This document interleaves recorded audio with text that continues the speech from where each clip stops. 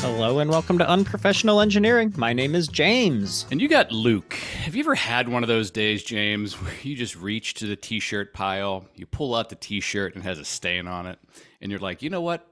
I'm going to wear that t-shirt anyways, even though I know there's a stain on it. I call that every day, Luke.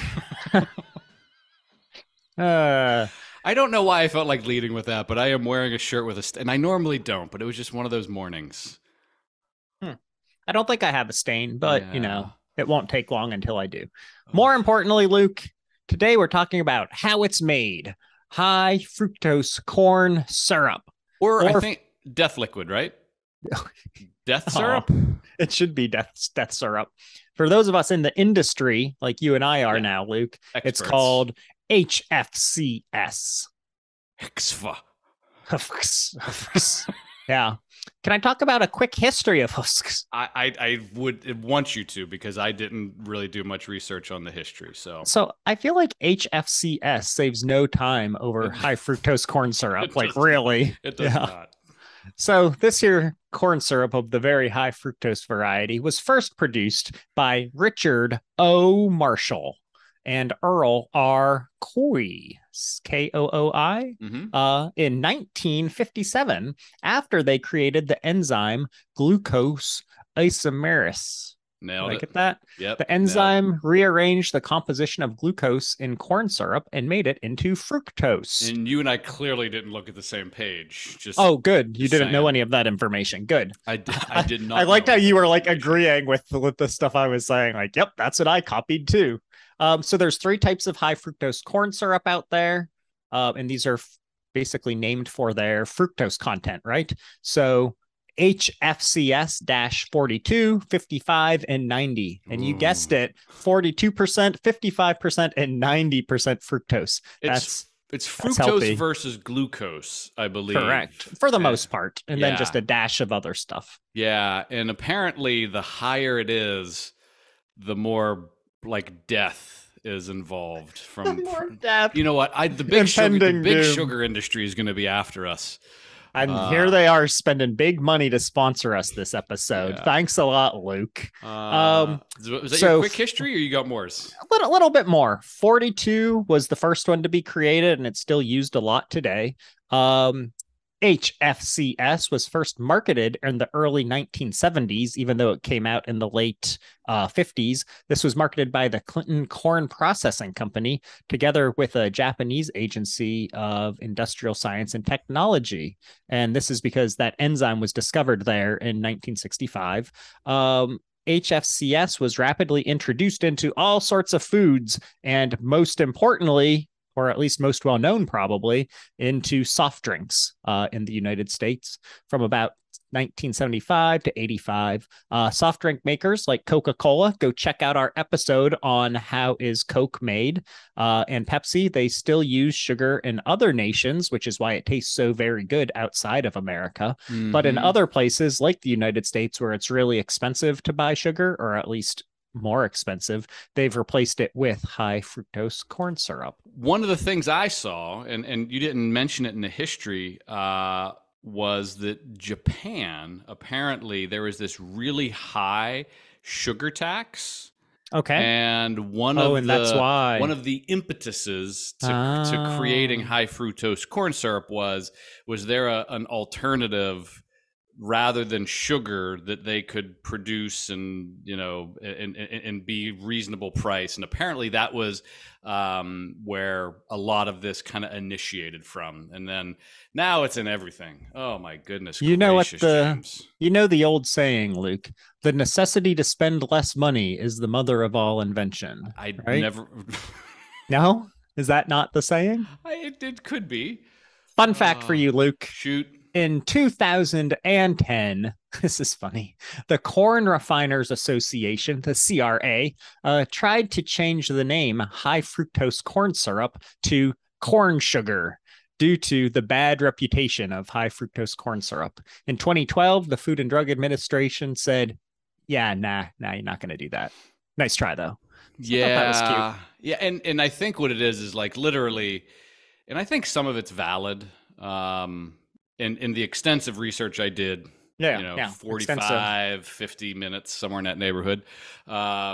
It's really bad for you. And we'll talk about that. But I want to make sure that we talk about like specifically how it's made. That I think would be a great place for us to go next. All righty. So you take corn and you make high fructose corn syrup. The Done. end. Period. Done. Yeah. Super easy.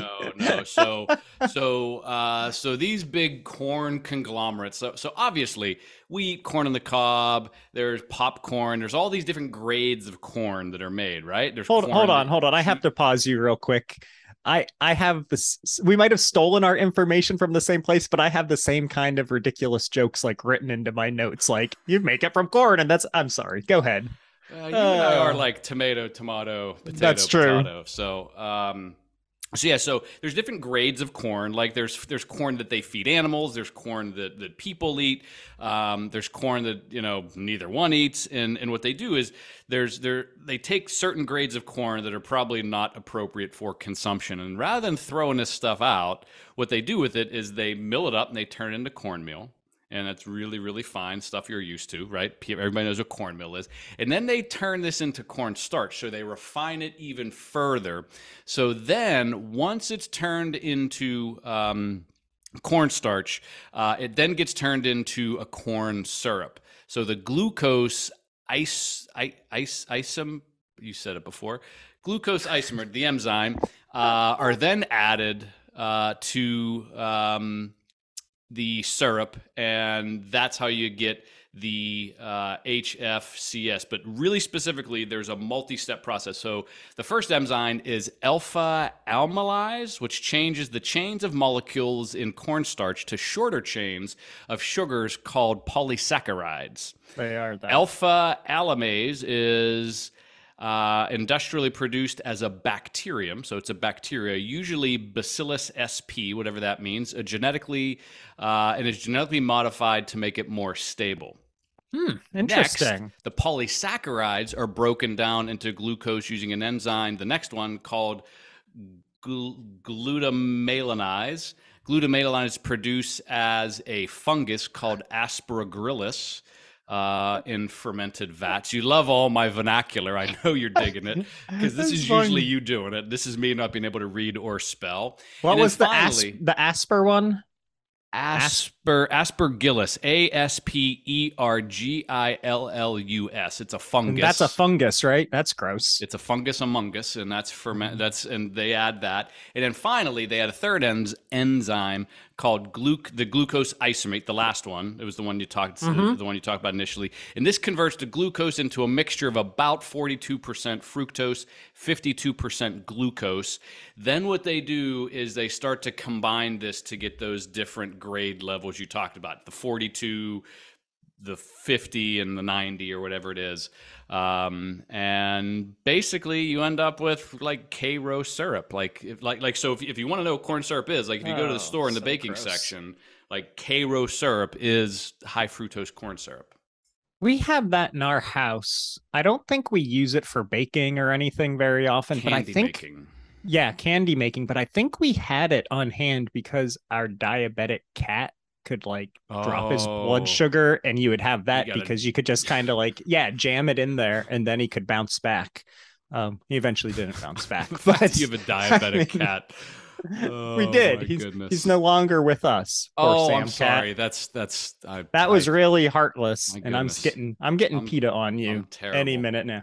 Before we move on, I think you did a great job on how it's made, by the way. One fun fact: the U.S. is the world's largest corn producer, with Iowa and Illinois growing the most. Have you ever driven through the middle of the country and seen the corn? I used to work with Blue Bunny, based in Iowa. Oh. And driving from the airport to there was just corn. It's really it's boring, right? But it's amazing to see how much nothing there is. It is really something. I drove out one time and back, and that's the only time I ever did the big cross country drive, and it was the amount of it's mind boggling. I didn't know spaces that big could exist where you don't see anything else. It was kind of crazy. That was when you decided it was a good idea to go hike with the bears by yourself, right? I did. Okay. We'll talk about that some other time. Okay.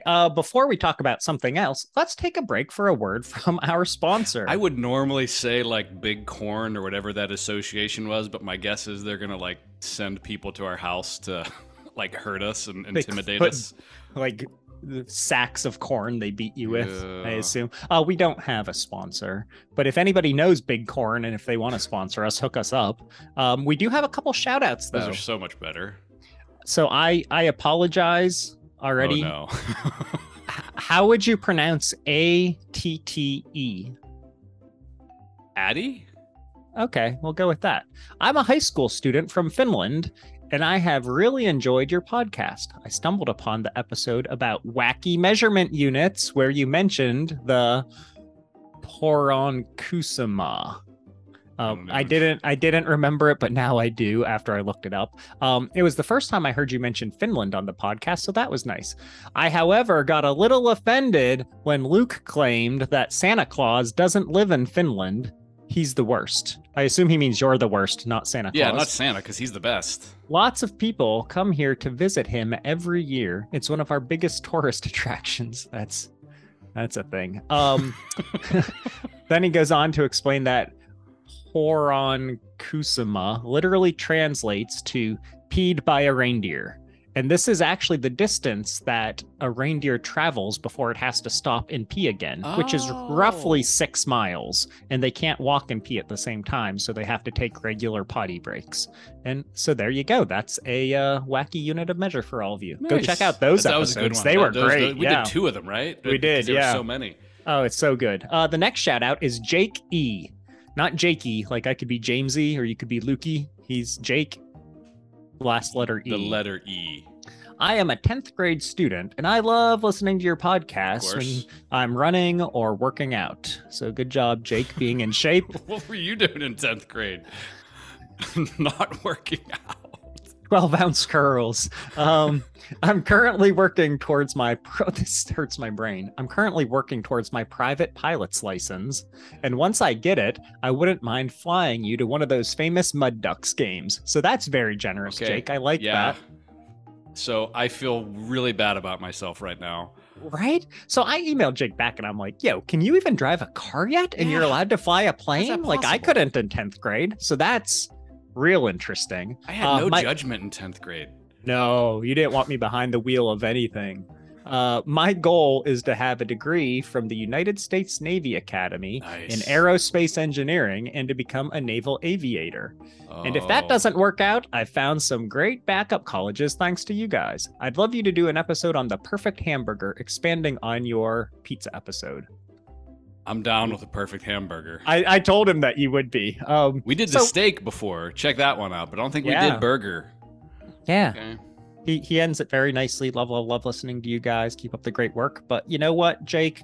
You've made me feel so bad about myself. Like he's like got this whole plan, like pilot's license, Naval Academy for aerospace, and like I didn't even know like engineering was a thing till I like stumbled into college. So first of all, figured it out. Naval Academy is awesome. Annapolis is like you love Annapolis. I'm big on all of the military academies. So Jake, definitely like look us up whenever you graduate. Sponsor us. Any of you who want to sponsor us, who has a company with just too much money that they don't give to me, if you have episodes you want us to cover, if you want to talk about high fructose corn syrup, anything like that, go ahead and email us at unprofessionalengineering@gmail.com. And don't forget to subscribe, like, share. We love the reviews. Make sure you hit up the Unprofessional Engineering store for overpriced t-shirts and stickers. And as always, you can tell your smart devices to play the Unprofessional Engineering podcast anytime. That was great. You were such a good radio voice. Thank you. So I have a quick section here I'd like to cover, Luke. Where do we find hoofs? It's used in almost every packaged food and soft drink, which is terrible because it's awful for you. At least in America, that's the case. So HFCS has replaced more expensively priced sugars, as we've mentioned, but it's used primarily in the beverage industry, 41% of it, processed food manufacturers, 22%, cereal and bakery products, 14%, multiple use food manufacturers. I don't know what that means. It's very vague, 12%. The dairy industry at 9%, which is scary. What are they using it for? Oh, yogurt's so Sweetened gross. Oh, I make homemade yogurt. It's the best. It's so gross. Confectionery industry, 1%. So not so bad there. More specifically, though, Luke, the 42% variety is used in beverages, processed foods, cereals, and baked goods. 55 is more of those like really monster energy drinks and high-end soft drinks or high content soft drinks. And then like HFCS 70, so not one of the big ones, but they like dilute the high one down to that, is used for a lot of jelly fillings, like a really high amount of them. So that's interesting. And so one last scary piece of information. I guess it's not scary if you don't care. Consumption of high fructose corn syrup in the US, actually, this isn't scary. It's good, has been declining slowly and steadily since 1999. This is still bad. In 99, 37.5 pounds were consumed each year per person.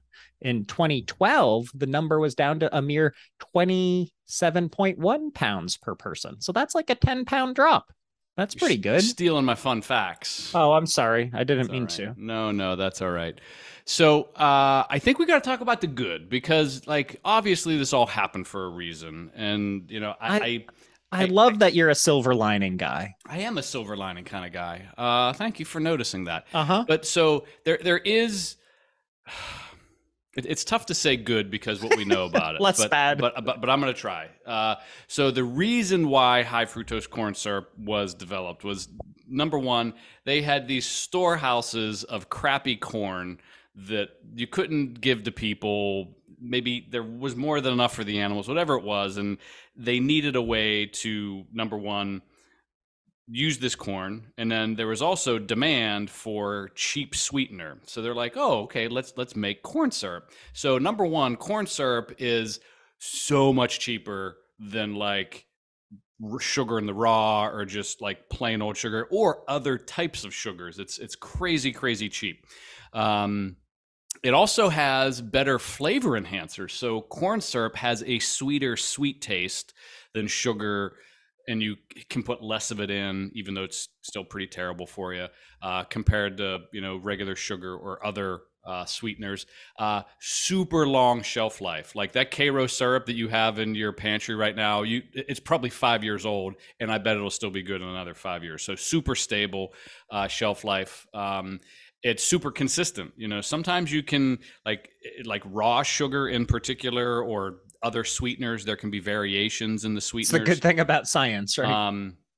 And they work really well whenever you're adding them to acidic foods. Again, just because of the chemistry of high fructose corn syrup. So if you're adding it to, like if you're putting in syrups or you're putting in sauces, it holds up really well in a sauce. A lot of times if you put sugar in a sauce, I don't want sugar in a sauce. But if you put sugar in it, it'll separate and potentially burn. You throw in a drop of Karo syrup, it's nice and silky and smooth and extra sweet. Ooh, silky. So you see why. So it's good in certain reasons, but it really gets outweighed by the bad. So do we want to start the bad, or what? I mean, I'd love to talk about some of the bad. I'm really a glass half empty kind of guy, Luke. How about this? I'll start. You can jump in too. Please.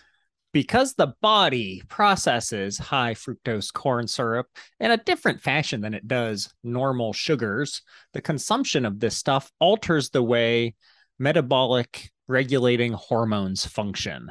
So that doesn't sound great. So research indicates that sweetener may reduce leptin concentration in the body. And leptin is a hormone produced by the body that helps with weight control and appetite control. Satiation, I think is the word. So not only does it mean you're gaining weight, it also means your body's not figuring out that it's not actually hungry. So then you're eating more on top of it. And you're probably eating more high fructose corn syrup. So you're gaining more weight and still not getting full. So that is a pretty bad thing, Luke. It's terrible, to be honest. Terrible is also correct. In addition, unlike sugars, high fructose corn syrup does not suppress the production of ghrelin, which is a hormone that stimulates appetite. Furthermore, it encourages the body to store more fat. So that's not great, especially for all of you doing crunches out there. Those things are miserable. And now you have to do even more because of this high fructose corn syrup. It forces the liver to emit fat into the bloodstream, and that's what causes this fat buildup. That doesn't sound healthy. The sweetener increases your desire for sweet tasting things. So we don't talk about crack on this show, but it sure sounds like something you don't want to be ingesting. What sort of bad things do you have to talk about? Alrighty. So first of all, I want to preface this. This was like WebMD, Mayo Clinic, Cleveland Clinic. This wasn't like, just people's opinions. Like these are like relatively legitimate, medical outlets like Cleveland Clinic and MayoClinic.org. James says it tastes good. Yeah. So this is a quote. Fructose goes straight to your liver and starts a fat production factory. Dr. Heyman says, some doctor whose last name is Heyman. He said it triggers the production of triglycerides and cholesterol. Like it's the sugar it's the fructose and high fructose corn syrup that actually gives you problems with your cholesterol. It's not the fat that you're eating. It's not you're eating a big juicy steak with some beautiful marbleization in it. It's you put A1 sauce on it, or you do something else with it that has high fructose corn syrup, and that's what causes the problems. It's not the fat in the steak, it's the corn syrup. Have you ever taken one of those juicy steaks and injected it with Caro syrup and then grilled that sucker up? Oh, buddy. I've never done this, but I suggest someone get back to me on how that goes. Oh my goodness, that's terrible.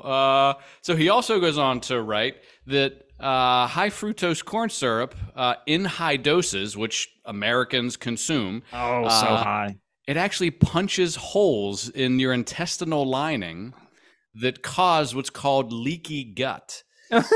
He said, and I've heard of this before. If you're on Facebook, leaky gut's like the only ad that pops up. So he explains that this allows foreign food and proteins and bacteria proteins to enter your bloodstream, triggering inflammation, weight gain, and the type 2 diabetes. Not good. It's terrible for you. Yeah, it's awful. So I saw a Princeton University study. We don't usually talk about Princeton on here all that often. But anyways, they did a study that showed rats with access to high fructose corn syrup gained way more weight. That was the term they used, way, with a bunch of A's. Sure they did. More weight than those who had access to table sugar, even though their overall caloric intake was the same. And the long-term consumption of high fructose corn syrup led to abnormal increases in body fat, especially in the abdomen region, and a rise in circulating blood fats. So that's not good. And so that's one of the leading causes, they say, to the obesity trends in the United States. Now, this, Luke, will probably come as a shock to you. This is going to floor you. But the Corn Refiners Association, the lobbying group for the corn industry, disputes these claims and says, nah, man, this is no worse for you than sugar is. Don't worry about what Princeton and all of the studies are telling you. This is okay for you. So anyways, there you go. The corn lobbyists say it's good. That's good. Before we go on with anything else that's good, Luke, you know what's really good? This week's Luke's Rant. Okay, so you kind of stole my rant. We're going to play a game. What do you mean? Because you kind of said it, but, so we're going to play. I can't help it. I'm so well-educated. You are well-educated. So we're going to play a game, and you're going to tell me if you like this, and then I will tell you if it's bad for you because it's high fructose corn syrup. So do you like cookies and cream ice cream? Yeah, obviously. High fructose corn syrup. It's going to kill you. Do you like Baby Ruth bars? Baby Ruth? Yes. High fructose corn syrup. Going to kill you. You ready? Do you like any type of packaged cupcake, like a Hostess, like pre-packaged, I am sweets? For sure a ho-ho guy over a Twinkie guy. Okay, so example, chocolate Hostess cupcakes, all made with high fructose corn syrup. They're delicious. One of my friends actually reached out about the Twinkie comments that I made because the originals had that banana cream, and he thinks they would be good, and he's wrong. But continue. Do you drink Mountain Dew, A&W root beer, or Coca-Cola? Yes. High fructose corn syrup. I love Mountain Dew. My sister-in-law does not like that anyone likes Mountain Dew because she's a dentist. God, it's good. Do you like juice boxes? I mean, no. So like when you're at like a nephew or niece's birthday party, you don't steal a Capri Sun and down it. That might have happened before. Yeah. High fructose corn syrup, killing it. Let's see. How am I alive? Exactly. So McDonald's, do you like apple pies? Oh my goodness, yes. It's literally, there's no apples in it. It's all high fructose corn syrup and crust. Sauces, condiments, breakfast foods, like preserves, jams, bread, cracker, pancake syrup, applesauce. Like literally everything we like as Americans has high fructose corn syrup in it. So yeah. So I don't know about you, and I don't know if you and the wife are, into reading labels, but we really do try to not do high fructose corn syrup. Brianna's a good label reader, and then I just assume she's taking care of me on that front. But meanwhile, she's probably trying to kill you. Yeah, I mean, I'm lucky to be alive based off of your list of things. So yes, you are lucky to be alive. What else do you got, Luke? So the last thing I have is all about the differences between like sugar and like why one is worse than the other, and then also like fructose that is actually in fruit. Okay. I had one section that said, is it safe? Oh, no, go there first, for sure. Well, I mean, I feel like we spent 25 minutes on already telling everyone, yeah, probably not. So the quote was, we're not aware of any evidence that there is a difference in safety between foods containing high fructose corn syrups and foods containing similar amounts of other sweeteners. But all of the studies kind of point to, yeah, it's not so good for you. So there's no official stance that it is worse for you. That being said, it's worse for you. All right, continue on, Luke. All righty. So the difference between fructose and high fructose corn syrup is it's that scale that you talked about. So the lowest level of high fructose corn syrup that you're going to find in like a package is going to be that HFCS like 55 or 45 42. Is the most common one.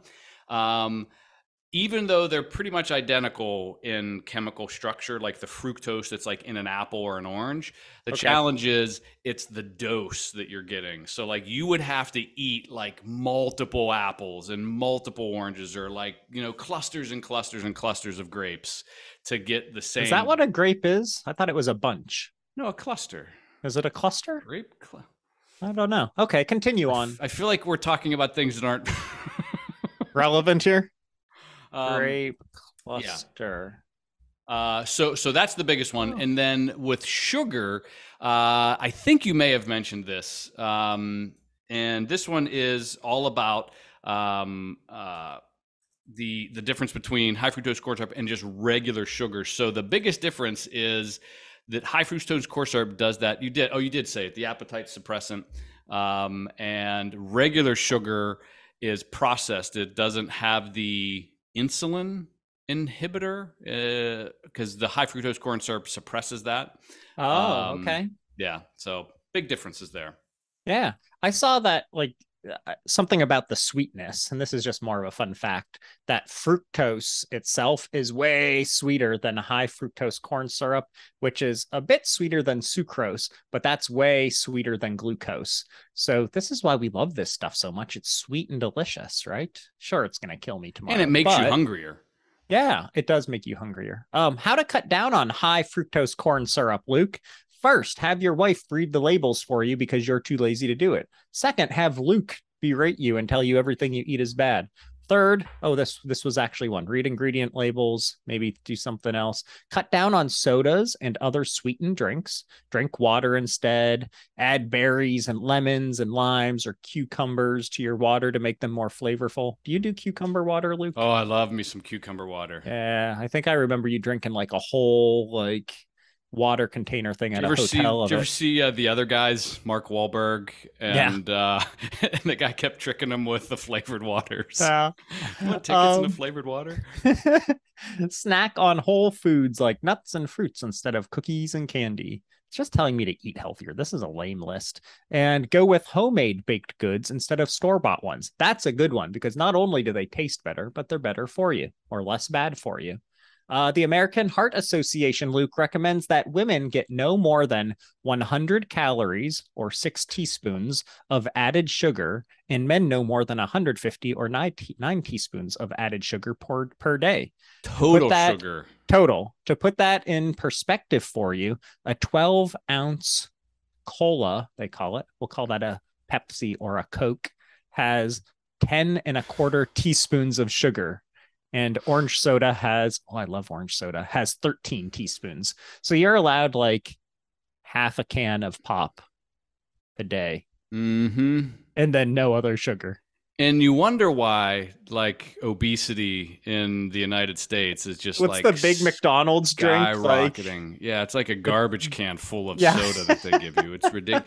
And here's the crazy thing. Like, and I know we're getting here towards the end, but like, it is so much cheaper.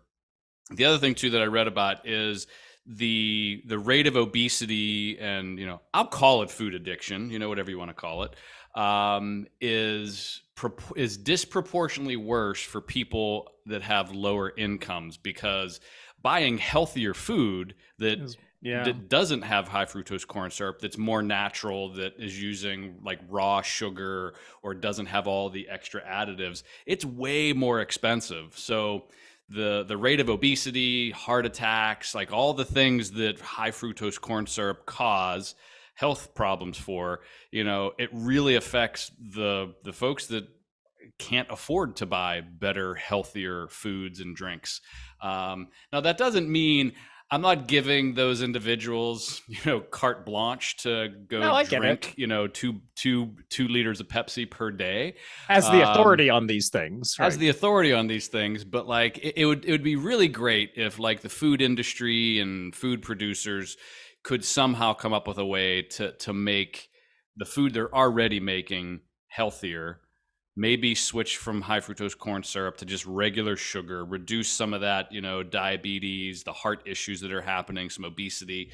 And I know it's difficult and it costs money, but it's just unfortunate that sometimes people can't help the food they have access to. So I agree. And for those of you who can, I still encourage you to inject your steak with high fructose corn syrup and let us know how that experiment goes.